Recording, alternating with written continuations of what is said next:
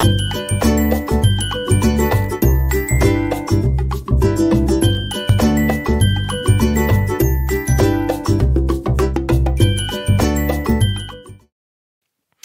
everyone. You're going to notice a lovely new tool that I have here to help me out.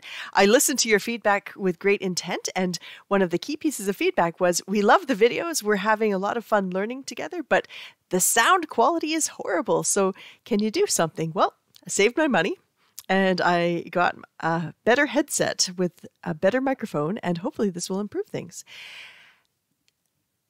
Glad to have you back on this journey together, and this week, it's currently September 2021, and we are in the midst of the United Nations Food Systems Summit, and leaders from around the world, and not just fancy political leaders, but leaders in so many different shapes and forms, including many community leaders, many youth leaders, many organizational leaders, and grassroots community developers are all coming together. Approximately 40,000 of us have contributed in some way, shape, or form to all of these different systems dialogues that are occurring. And it's been really exciting to interact with so many amazing people through this process and find those synergies of how we can work together better as a food community. And I don't just mean food industry, but a food community. Consumers are part of that.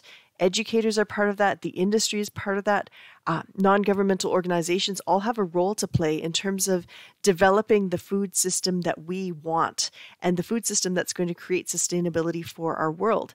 And so it's been so exciting. And I want to take a little bit of time just to reflect on what I'm observing and some of the activities that they're encouraging all of us to think about as we go through our own process of preparing for the decade of action, as the United Nations is calling it, that they want us to all act on food as a primary issue and find our niche in that. So I'm going to jump over to my PowerPoint and we'll see you there.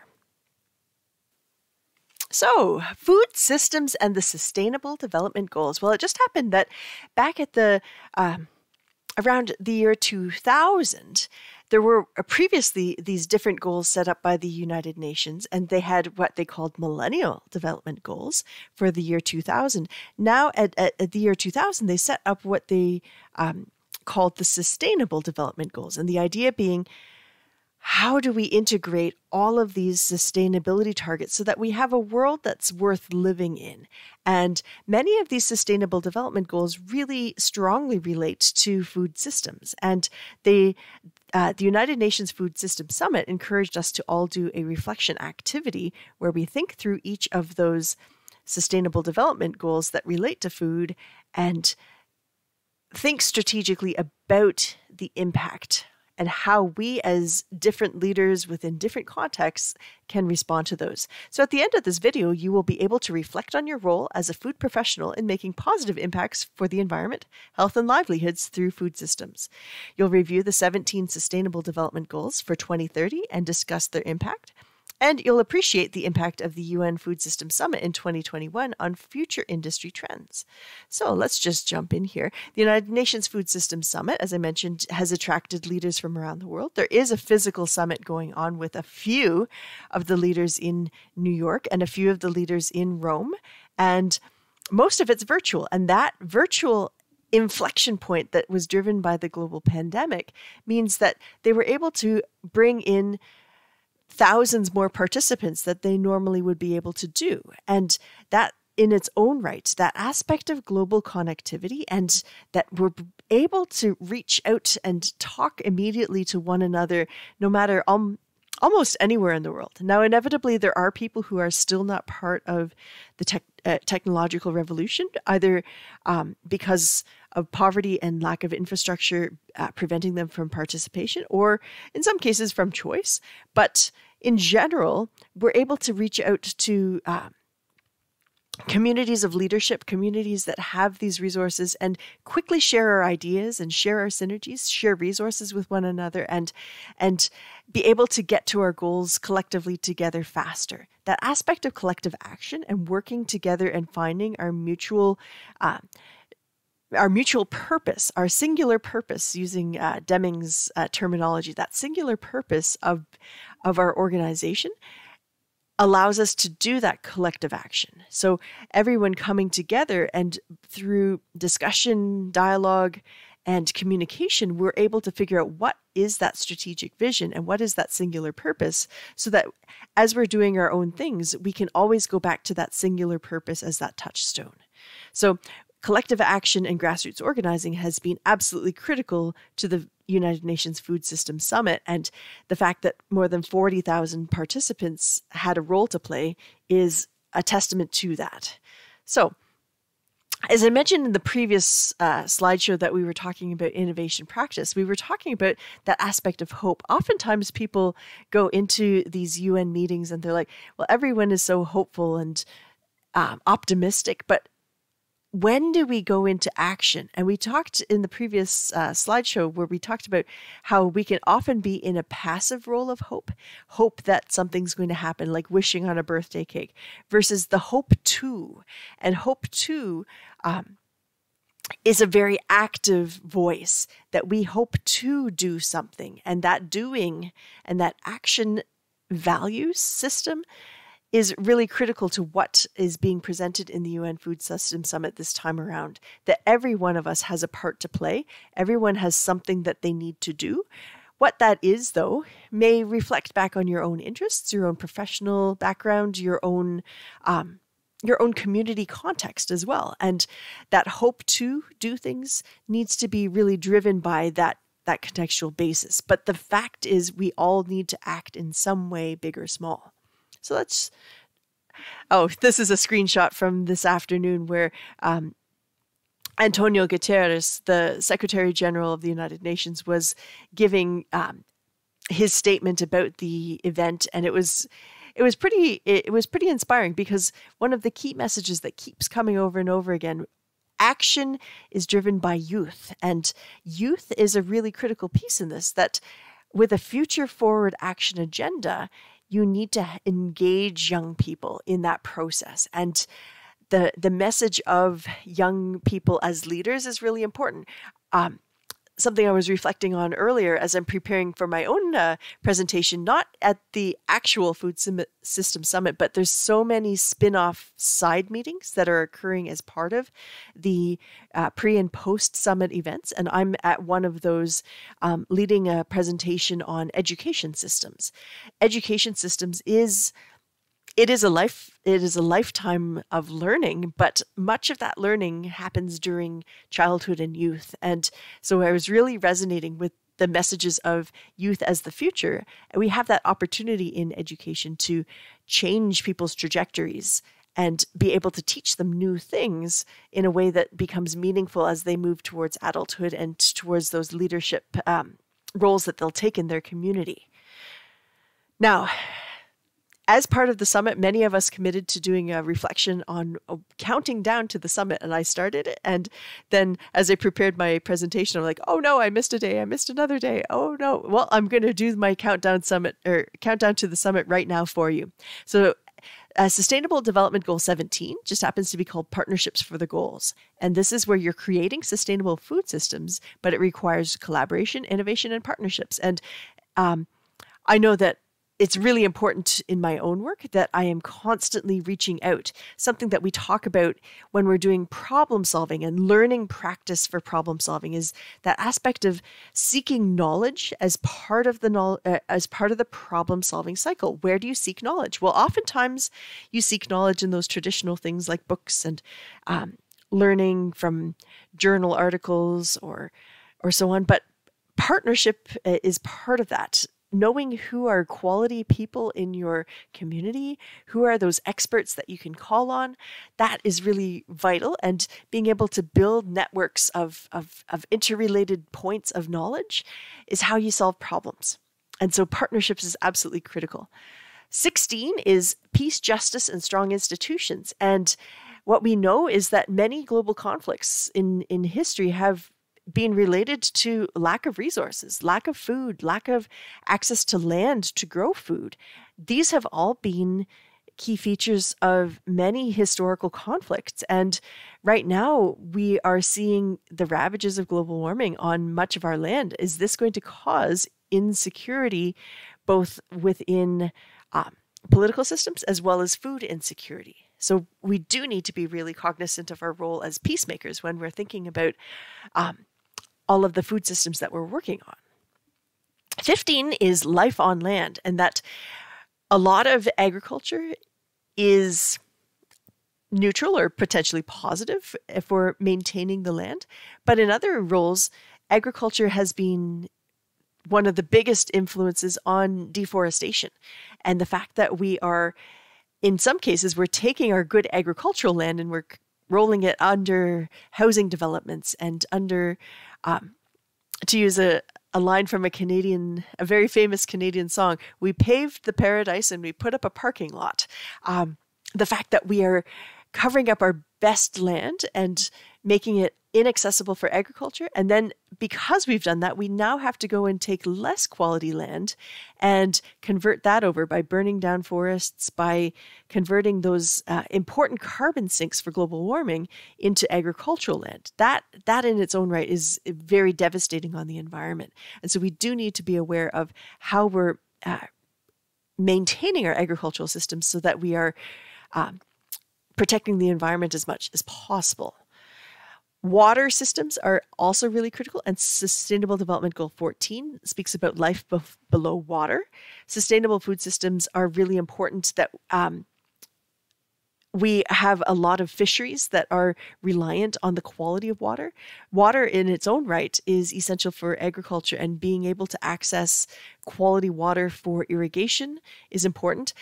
Agriculture, though, contributes to much of the pollution that occurs. I live in the Great Lakes Basin, and much of the pollution that we see in the Great Lakes is due to agricultural runoffs causing algae blooms and toxic bacteria growth in the water system. And then that can impact on cities being able to access bulk water from the lakes for drinking water.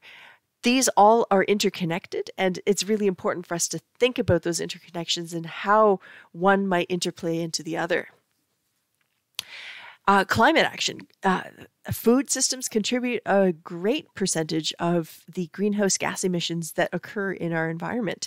And part of that is related to animal agriculture. I know in the chemistry class that we've been doing a unit on protein modification. And there's great intent behind that because we need to think about how we're getting our protein. Animal agriculture contributes greatly to the greenhouse gas emissions that are occurring in our environment. And if we can eat at a better trophic level by improving the efficiency of our food systems, by not losing all that energy in metabolism, but instead eating the energy directly by eating more plants, we may be doing better in terms of greenhouse gas emissions. But we have to couple that with the fact that, are we eating local in terms of those plant-based foods, or are we just adding greenhouse gas by shuffling protein isolates from one country to the other and across the ocean multiple times? Now, sustainable food systems are really critical. So Sustainable Development Goal 12 is about responsible consumption and production. And as food manufacturing leaders, we are often thinking about key decisions about supply chains and about the different inputs that we're using in our products. Are we choosing more environmentally sustainable packaging materials? How much waste are we creating in our operations? Within our supply chain, are we running thousands upon thousands of kilometers for food inputs, or are we thinking about the environmental impact of that? We do need to make sure that we're empowering consumers to make better food choices. And part of this is also through total cost accounting, where we are accounting not only just for the cost of goods on food products, but we're also thinking about the total cost accounting. What is the impact on human life, on environment, on animal welfare, on long-term impacts on the environment? We need to start accounting for all of this and empower consumers as part of that so that they can make better food choices and therefore drive the needs of the industry. Sustainable Development Goal 11 is about sustainable cities and communities. And cities have become islands, oftentimes isolated from food systems. And in order to have the appropriate resilience, we need to think about cities and urban centers, towns, and so on as essential parts of food production. Cities are often where food manufacturing is occurring, but could we be bringing some of those value chains closer to the city, both by protecting the farmland surrounding cities, but also by thinking about urban agriculture as an important local element to the economy? Most urban agriculture environments are small scale, but they can have a really impressive impact when done small scale, repeated in strategic locations that impact on the food security and the food access for people. So cities are an evolving, essential part of how we're maintaining agricultural systems. Sustainable Development Goal 10 is about reduced inequality, and food is often that first thing that gets impacted when people do not have good income. Inequality is shown quite often by decent work as well. And the food industry is notorious in that we undervalue the role of workers and the role of the human input into our food products. Oftentimes, food jobs are seen as lesser than, when meanwhile, I personally know that the food jobs should be paying well enough that people can have decent work and be able to live off of the proceeds of working in the food industry. And that comes from us as a society understanding that food is value, and value comes from both the value of the food itself, but the human inputs and the work that provided that food.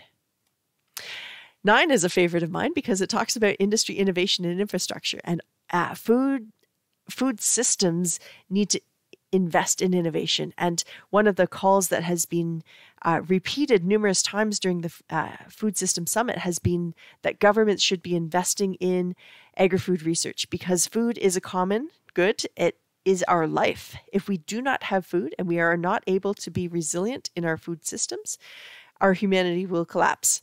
And so we need to invest in innovation as part of that. And innovation, not just because we're following the next trend and the next fad, but innovation that makes impact on benefiting people and the planet. So when we're doing those innovations, are we truly thinking about reducing those greenhouse gas emissions, reducing the amount of suffering that may be occurring on a human level or on an environmental level or on an animal welfare level?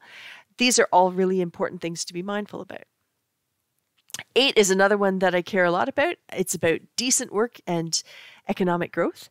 And again, food systems that are sustainable advance decent work by creating jobs that are meaningful to people and that people are able to live off of the income that they can as they're participating in agriculture. And when people are able to have a decent life, that causes economic growth. People are able to spend, people are able to get decent housing, people are able to spin off all sorts of different tangible benefits within the economy by having sustainability built in. Number 7 is about affordable and clean energy, and the reflection on this exercise indicated that there are still many hundreds of millions of people who do not have access to reliable clean energy. Clean energy is important as part of a sustainable food system.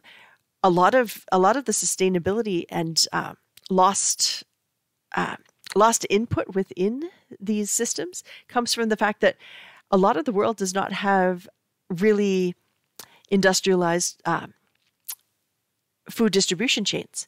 The simple act of having refrigeration or a way of cooling foods to extend its shelf life by several days is extremely meaningful. Having energy that's clean and reliable to be able to do appropriate food preservation is another key feature.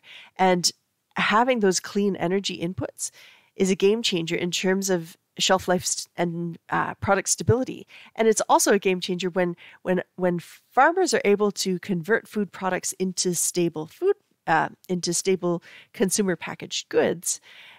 They're extending the shelf life, they're extending their value chain, and they're extending their opportunity to create value in those foods. So affordable energy, while it may seem a little bit tangential, is absolutely critical here. Number 6, again, clean water and sanitation. We talked about life in the water, but it's totally linked to 6, that water is drastically impacted by agricultural and agri-food activities. And many of those activities actively pollute the water system.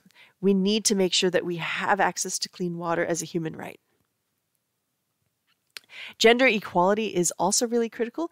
Women are in virtually all food economies the de facto workers, but we do not see quite as many women as leaders in the food system. And having those important voices that are empowering other people in the process. And so making sure that we include women as leaders is really important. Conversely, including men as providers and caregivers as part of food systems is also important.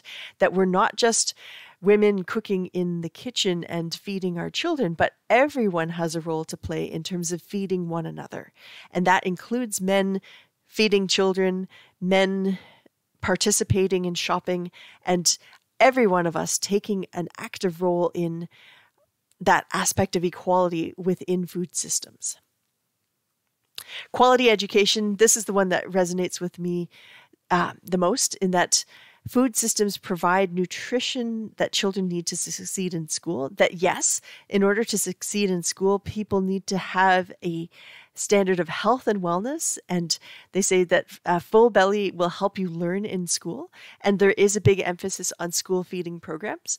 One of the activities that we've been doing with our reflections on the summit is thinking about food systems education itself, and that everyone should know how to participate in food systems. And that comes with quality education. These are not just learned behaviors, and these are not just things that you would learn at tertiary education like college or university. These should be things that you learn as a child and learn as an adolescent. And that is something that quality education can deliver by integrating food systems learning right into the classroom. And that, I think, is just as important as providing school lunches. Being able to help people learn about food systems so that they are productive participants in it is important. And that can be done with children. Food is health and well-being. And there's so much information about how food both contributes importantly to reducing malnutrition. There are still almost 1 billion people who are undernourished in this world. And conversely, there are more than 2 billion people who are overnourished and experiencing the ill effects of many chronic diseases that are caused by poor diet, diabetes, cardiovascular disease, hypertension. Many of these are directly impacted by poor diet. And it's such a paradox that we have both the opportunity to heal people with food and the opportunity to kill people. And that, again, is also a learned behavior, so much related to education. And so healthy food system saves lives. Zero hunger, again, the Sustainable Development Goals are really about reducing the amount of poverty in our world. And we still have a lot of areas of poverty, even here within Canada. Hunger is a key. We just had a national election just this earlier this week, and poverty reduction is still absolutely critical. As we are going through global crises like COVID, we are seeing more and more people falling through the cracks, and making sure that we have sustainable food systems to feed everyone is absolutely critical. How do we make sure that everything that we're doing, we are still ensuring that there's equity out there so that everyone can be fed at the end of the day? Last but not least, poverty reduction is absolutely critical. Through food systems, we are improving people's health, we are improving people's livelihoods, we are improving the environment so that people can continue to innovate and find opportunity for themselves. And so finding ways of reducing poverty is going to help improve the world. And all of these knit together in such a wonderful interconnected web of ideas and opportunities.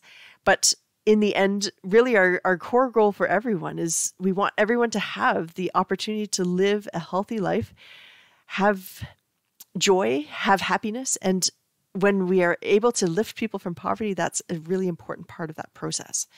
So as I mentioned, I've been part of the Thought for Food, or TFF, Food Systems Game Changers Lab, and it's been a really exciting process. We've spent the better part of this, the late spring and summer, working together on collective action and grassroots organizing, and then working together towards global goals, how we could act together. And we're really excited.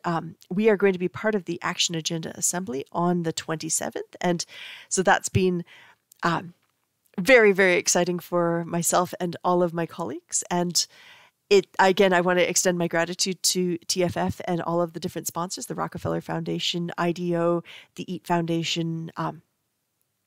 I'm sure I'm missing something in this process, but there have been so many amazing synergies that have come from that process. And I'm really grateful for the learning that I had about organizing collective action and grassroots organizational management in that process. Again, we spent a lot of time talking about youth and children as really important structures of leadership for making sure that the change that we want occurs within our world. So last but not least, you know me, I'm going to leave you with some ideas to think about because yes, this is linked to some of my courses, but oftentimes when we were having those conversations with the TFF cohort, they were like, there's just so much going on. How on earth do we continue doing all of this? And the big thing is that we as a community, everyone has a role to play. And it could be small steps, it could be big steps. But if you were to start making small steps towards some of those sustainable development goals, I know there were 17 there, but perhaps you resonate with one of them and can make some small action that's going to accumulate towards that greater good when everyone works together. Yes, we also need the systems change at the government and industrial levels where large actors make big changes. But when we are all working together with that same singular purpose, that everyone should be participating in food systems, everyone should do so mindfully and do so with the intent of improving the planet, improving livelihoods, and improving health, then we are able to have that singular purpose as a humanity together. So think about it. Where do you see yourself? Which of these sustainable development goals really impacted you when you were reflecting on it as we went down that countdown? How might it impact on what you want to learn and how you want to proceed with your career development? I was mentioning how in this innovation class that I'm teaching and how I'm linking this lecture to my coursework, oftentimes we have students coming close to graduation and they realize, you know what, I really enjoyed learning about product development. I really enjoyed learning about food safety, but I now realize there's so much more to food systems and I need to keep on learning. Can we find you those partnerships with other schools? Can we find you partnerships with other courses that you could be taking to continue your learning journey so that you can become the effective leader that you need to be to help with these changes? Now, sometimes you feel like doing things is going to help making things better. Sometimes you feel like not doing things makes things worse. It's so easy to feel like it's just so big I can't do anything. That was another key feature of our conversation that we had in our chemistry class yesterday. We talked about the Sustainable Development Goals in the chemistry class as our introduction. And a number of people said, it's just so overwhelming. I don't know what to do. I just can't. What is something small that you can do to give you a sense of hope? Living in that... If you read the newspaper too often, it could give you an ulcer because there's just so much negativity going on. But oftentimes you're able to find positivity by doing something small that helps make things better, whether that's making a small donation to a food bank, or perhaps it's volunteering. Perhaps it's helping someone learn a new thing, or maybe taking an online course. Are there small things that you can do to help? Last but not least, how do you build sustainability into all of your decisions as you're going along? Again, small starts help, but Are you eating things that are sustainable? Are you thinking about sustainability when making decisions in the companies that you're working in? Perhaps looking at waste reduction or looking at better packaging materials. Maybe you're in a company where you're part of the marketing and advertising team, and you're asking the question: Are we advertising aggressively towards children, or are we helping families make healthy decisions? All of these are things that you can think about, and if all of us have that same singular purpose, we want to see the world here for our children. We want to see it here for our grandchildren, maybe even our great grandchildren. That 7 generations thinking that we talked about. If we think with that singular purpose, we're going to make better decisions together. All right, I'm going to wrap it up here, and you know where to find me. I always love hearing your feedback, and now I will really hear it because I've got my fancy earphones to help me hear. But I always love hearing from you, and I am grateful to all of you for being part of this learning journey together. Take care, and we'll talk to you soon.